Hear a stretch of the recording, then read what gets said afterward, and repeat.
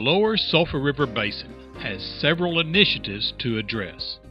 These include the decline of habitat within the Sulphur River Wildlife Management Area, riverbank erosion along the lower Sulphur River, and log jams forming on the Red River near the confluence of the Sulphur River with the Red River. We will highlight examples of these three and show that there are needs to be addressed. These are the usual conditions for Mercer's Bayou. Much algae, grass, and weeds grow into the channel and choke out the aquatic habitat.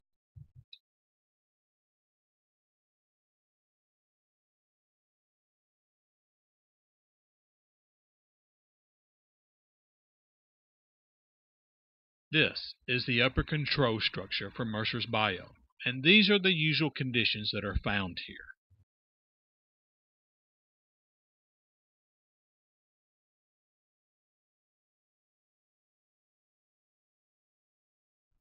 This is the same structure during the floods of January 2016, where the Sulphur River was backed over into Mercer's Bayou. And as you can see, the same weeds, grasses, and algae have been washed away.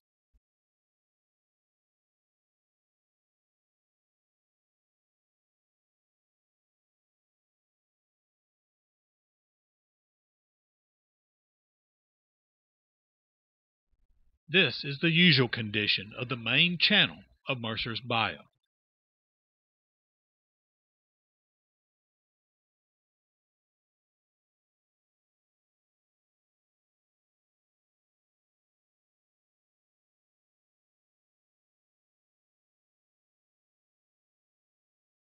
This is the condition of Mercer's Bayou after the floods of January 2016.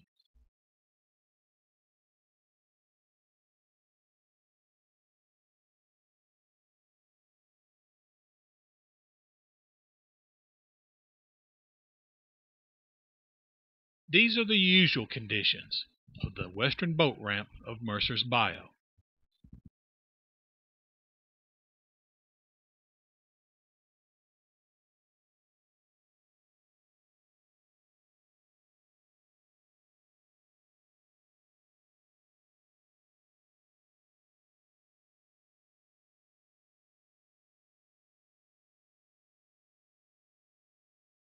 And here we can see the conditions of the same boat lane after the floods of January 2016.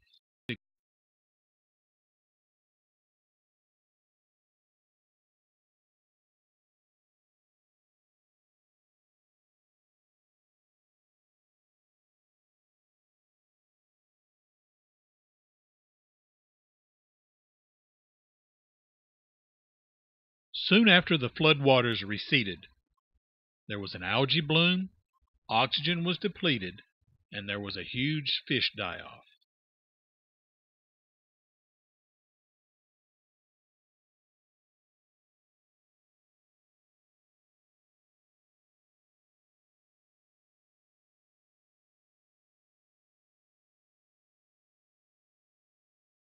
Soon after large releases of water from Lake Wright-Patman, we start to see huge soil erosion events along the riverbanks of the Sulphur River.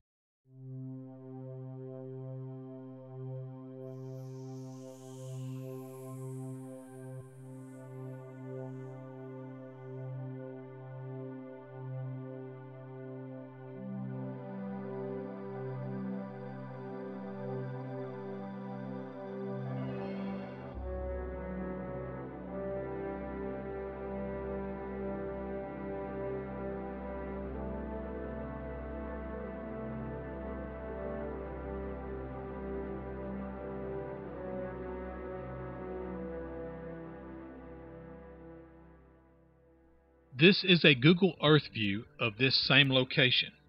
The first picture from June of 2013, the second picture from January 2015, just a year and a half later.